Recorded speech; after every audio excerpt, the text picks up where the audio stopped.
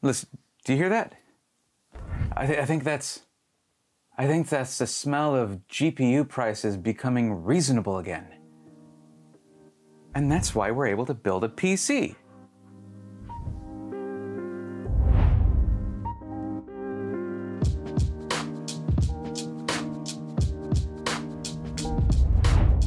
What's up, everyone? I am Brayathorn. Welcome to the channel. And there's an awful lot of parts around me. And there's a whole lot of story behind it. Of course, if you're new here, I run a channel where I help people find pre-built PCs. I help them avoid some mistakes that are commonly made when buying a pre-built PC. And that's been the answer to the shortage of GPUs. But it seems like the shortages have been getting a bit better. Now, there are still plenty of overpriced, scalped parts out there for, when it comes to a GPU, but if you look in the right place, or if you watch the EVGA website sharply enough, then you'll find that, yes, you can get a GPU for MSRP at times, or at least something resembling it. So, while we're talking about learning, I may as well just tell you that this video is sponsored by Skillshare. Now, Skillshare is a huge online learning community with thousands of classes for the creative and curious. They're adding new premium classes every day, many of which are less than 60 minutes long, with short, concise lessons that are easy to watch in your spare time. One class I'm taking right now is Animating with Ease in Adobe After Effects by Jake Bartlett. This is version 2. He made this class a while back, and since he learned some new techniques, he updated it. This class has so many things that I need to learn about Adobe After Effects, which I'm still pretty new to, especially when it comes to the speed graph, which is what actually makes animations less linear and flow better, a little bit more bouncy.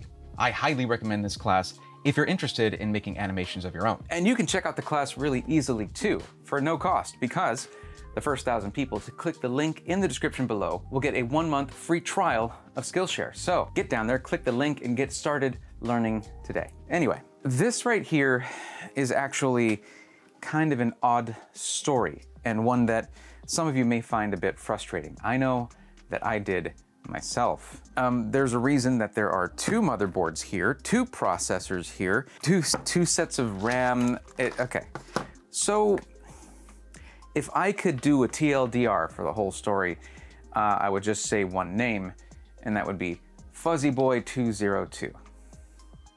Anyone who's been in my chat more than once, or even once, will understand already what I'm getting at. So I decided I wanted to do more build content, and there was no better place to start than with making a PC for the boy who is Fuzzy himself, the one who has been waiting so long since joining my community 9 months ago to get a PC.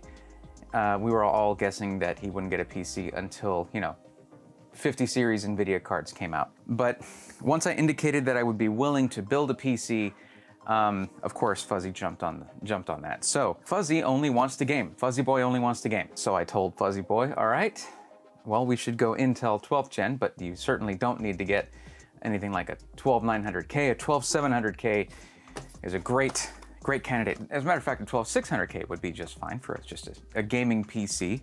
But 12700K, why not? It's within budget for sure. And, say you look at tech power-ups, charts that they have, and you'll find that on average, it's within 1 or 2% of gaming performance.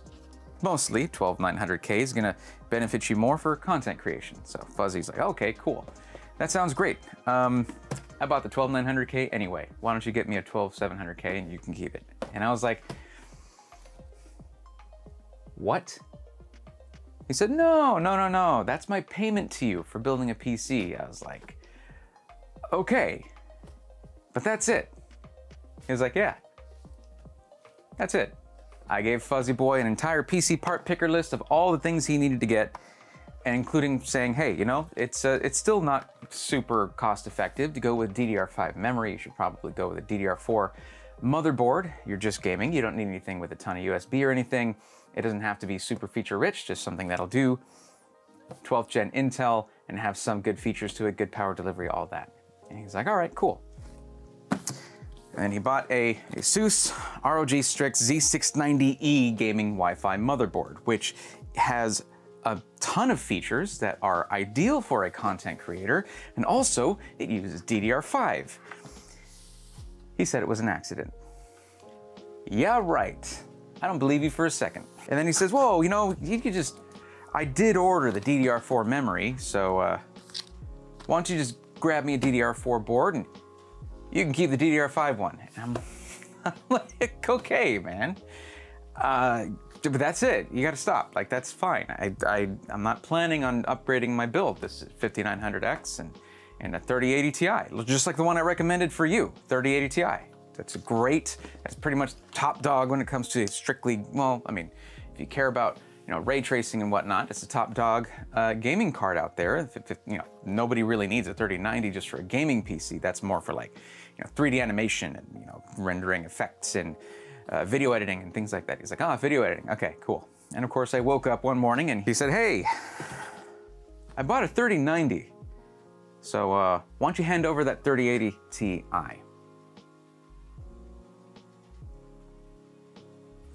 I literally could not stop this man. And you guys need to understand, I didn't ask for any of this.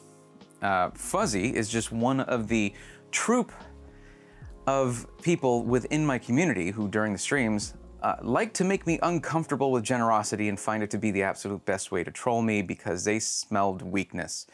Because yeah, generosity does catch me off guard, and I'm not super comfortable with it, but they just love to pour it on, and I'm a lucky guy. I mean, that means a lot to me. I still, this is too much, but I will say it was purchased for MSRP. Crazy, I know, but purchased for MSRP. So yes, this is going to be replaced with my barely used 3080 Ti. Trust me, I don't get much time to game these days. This is gonna go towards working, but you can see where this is going. So DDR5, this is not gonna be for Fuzzy's build. This is there. What do you get when you wanna get a great no-nonsense gaming board that has all the features and power delivery you need? You get ASUS Tough Gaming. Awesome board. Now in this video, we're not gonna do the build. Right now, I kind of wanna do what like Jay's 2 cents does. I look up to the guy, why wouldn't I do what he does? And kind of go over the plan. I'm hoping that through a video like this, you guys could maybe learn a little bit about planning out a build and sort of how to spec out your system to make sure everything is compatible and how it works, because there are pitfalls when it comes to parts compatibility, as you'll hear. I know when you want a no-nonsense gaming centric motherboard that will have great power delivery, great VRM cooling, and all the features that you specifically need for gaming. ASUS TUF Z690 Plus Wi-Fi D4, so DDR4. Now, I want you guys to keep this in mind when you're looking at motherboards. You're gonna see that they put gaming on certain very high-end, very costly motherboards. And these gaming motherboards have a lot of features that you don't need for gaming. This one in particular has, I think, 10 USB Type A ports on the back. 10. A streamer might need something like that at a certain point. Definitely a content creator as well. Lots of devices connected, external storage, things like that. This one in particular has 6 Type A USB ports. When I say Type A, you know, it's just a rectangular one that you stick, not like a Type C USB port.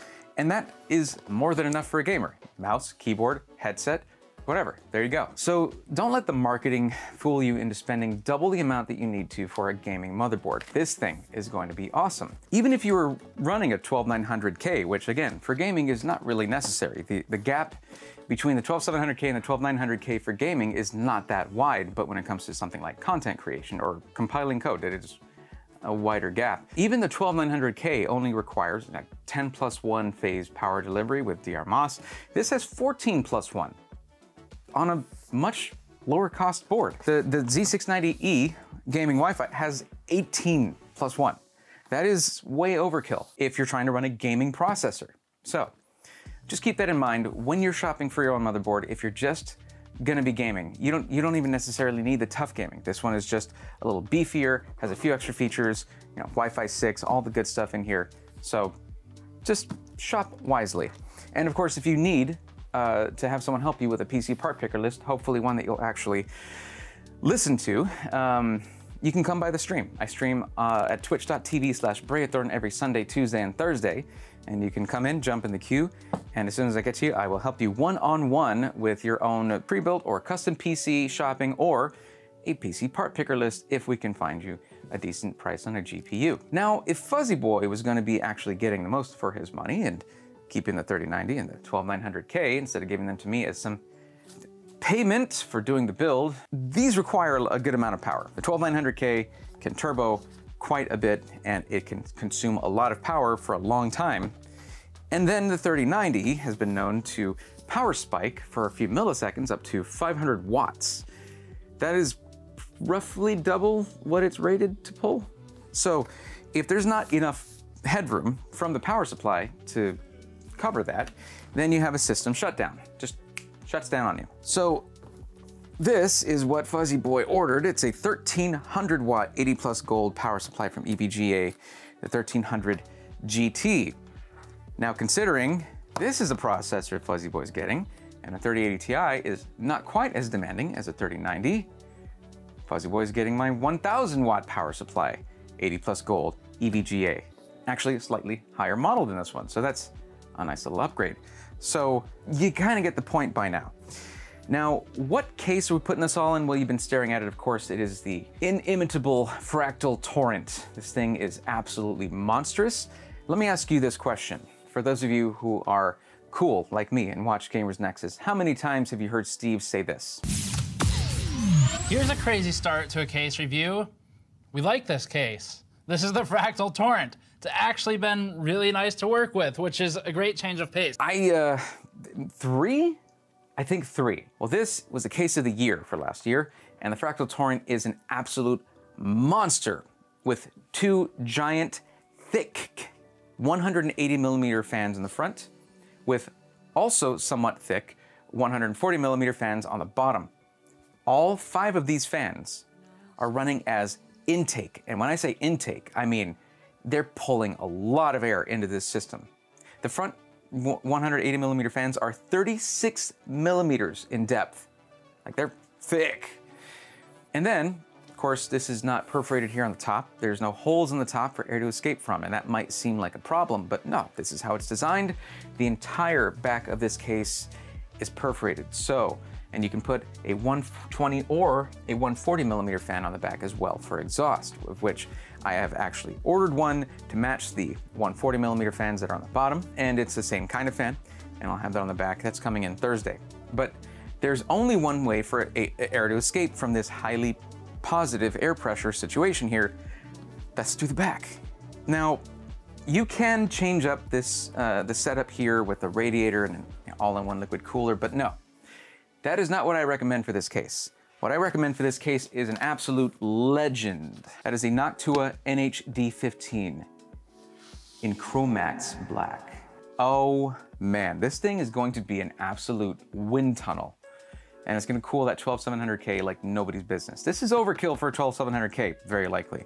So yeah, considering the fact that pretty sure Fuzzy Boy is not really gonna be getting into overclocking anytime soon, this is overkill, but you know, it was within budget and we went ahead and did it. So this does mean that I have double the work now because I have to rebuild my own system eventually, but also I gotta build Fuzzy's system. But let me tell you something.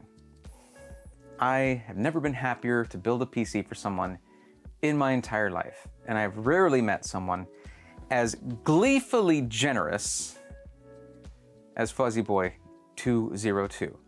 So I can't think of anyone more deserving. And I'm gonna put a lot of attention to detail and personal effort into this. And I do have a few surprises for Fuzzy Boy on the build. So you'll be seeing the build video come up later this month. I hope you guys are gonna stick around and get subscribed so you can watch that. I've also got a PC review coming up as well from these guys right here who tried to bribe me by sending me a lovely shirt, but actually I think they just do that. That's just part of sending out a PC. I think they just give you a shirt. I'm special, damn it. Anyway, but I'll take it. Now, since this is primarily just a gaming PC, we really don't need a ton of storage, which is why the 3 M.2 sockets you get on this are plenty, especially since the main drive we're putting in is a Rocket Q4 NVMe 4.0 from Sabrent. So this is Gen 4, PCIe Gen 4. It's 2 terabytes. It's blazing fast, and it's not even, you don't even really need Gen 4 speeds for gaming. Gen 3 is already very fast when it comes to load times, especially if you're used to an old mechanical hard drive, and even if you're used to a SATA 3, 2.5-inch SSD. But no, this is a very high performance drive, and I expect it to do very well in this system. And there will still be 2 more slots on this motherboard for expansion later on. Not to mention, this case also features 4 dedicated spots for 2.5-inch SSDs and 2 dedicated spots for 3.5-inch mechanical hard drives. So there's plenty of options for expansion later on. And now as for the RAM for these 2 systems, well, because this is the tale of 2 systems, right? So what you're looking at here for this build is 32 gigs of Corsair Vengeance RGB RT, and that's gonna be DDR4 3600, cast latency 16. So this is extremely fast memory for DDR4, on an absolutely great pick for this build right here. For mine, it's gonna be the Kingston Fury 32 gigs, DDR5 5200 megatransfers per second at CL40. And this is just what I could get. You can't really, it's a lot easier to get DDR5 now. It's not really being scalped anymore. It still is, actually. If you go and look on Newegg, Newegg still has their Newegg sellers selling this stuff for like $800, $900, or at least for the Corsair stuff. You'll just see all kinds of crazy deals that they just haven't taken down because they refuse to not get that, double or triple MSRP for the RAM. But no, you can find this stuff for MSRP now, but it is still fairly cost prohibitive over the prices of DDR4 when it comes to price to performance. It's just, that's a DDR5 board. What am I gonna do? This is gonna be super rad. I'm gonna love it, and it's gonna do great. It's supposed to chew through video editing, which means more content for you guys, which is one of Fuzzy's goals, apparently. He told me that he just wants me to be able to make more content. Bless your heart. I want that too. I don't want Adobe to crash anymore. That would be great if that could stop happening. So I'm not letting this go unanswered. I control with the best of them too. I've got a few surprises up my sleeve as well, Fuzzy, so I hope you like them. And if you want to see those surprises, be sure to get subscribed so you see the build video when it comes out. I'm going to put a lot of time and effort into this one. Now, if you're not trying to build something that is, of course, of this level, you just want to get into PC gaming, of course, we can do a build like that too. If you want a PC part picker list so you can maybe, get your own build going. Absolutely, come by the stream, I'll help you out, and I'll be happy to do so because mostly higher end cards are starting to get more reasonable and mid-range, whereas the budget entry-level cards are still kind of ridiculous, but only relatively so. It's getting a little bit more in reach. So things are getting better. Intel Arc GPUs are going to be coming, so we'll see how it all turns out, and just keep an eye out. You never know if you'll stumble into a deal and you'll just be ready to build. So get subscribed, and of course come hang out on stream. It's actually a really, really good time, and I'd love to hang out with you there. I can't wait to get started on this. I do have those 3 little things coming in. Well, I have 2 that are already here, 1 last surprise coming in, and that 1 rear exhaust fan, and then we will be ready to do this full build. So I guess we'll see then. Of course, stop by Sunday for my System Integrators weekly videos, and until then, take care. Thank you, Fuzzy. Thank you, man.